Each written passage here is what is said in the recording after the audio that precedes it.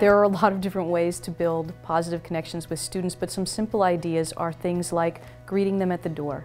When we greet our students at the door so that we make eye contact with them and make some little personal connection with them every day when they walk in the room, the whole class is a little bit more at ease, feels a little bit more welcomed into the room.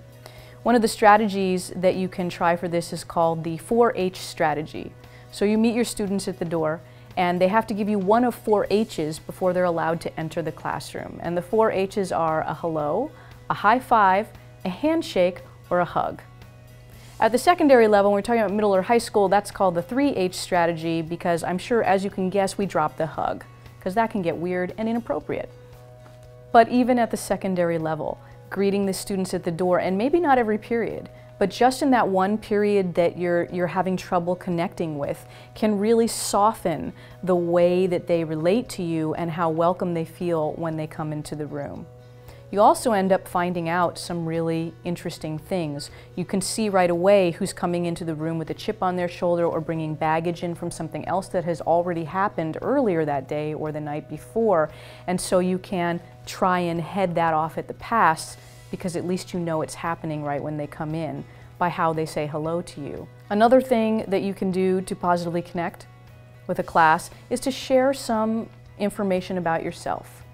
Students want to know about us, and they sometimes perceive us as being these kind of automaton, robotic beings who live, eat, breathe, and sleep at the school. I was teaching at a high school once that was very close to where I live, and I was in the grocery store shopping with my son in the basket, my infant son in the basket, and 2 of my students walked by me and did kind of a double take as they walked by. And one of them said, "Mrs.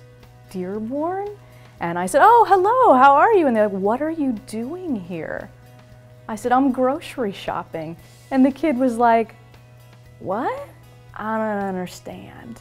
Right? Because they had no perception of me outside of the classroom. I was just this person who lived at the school and told them what to do in the classroom. Now, after they got over the shock, they saw my son. "Oh, this is are you married? Do you have other children?" Like, they wanted to know everything about me. The next day, I went into that class, and they, of course, had told everybody else in that class, and then everybody wanted to know every single thing about me. "When did you get married? How did your husband propose? What did you wear? Do you have other children? What are their names? What do they look like? Do you have pictures?"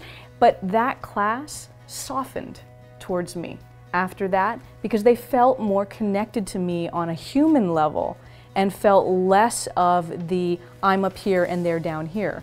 Not that that isn't also true, right? I'm not there to be their friend. I'm there to be their teacher and to support them and to be their mentor, but still the relationship softened in a way that was good for me and good for them in the classroom.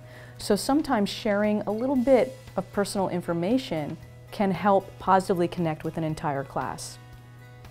Another way to connect with your entire class is to bring humor or laughter or levity in some way into your classroom. This might be joke time, where you tell them jokes or they tell you jokes, but they have to be appropriate, and you got to set a structure up around that so that you don't get inappropriate jokes. But bringing that into the classroom will again help soften how they feel towards you and the way they relate to you and to the class. Those are some ideas for positively connecting with a class.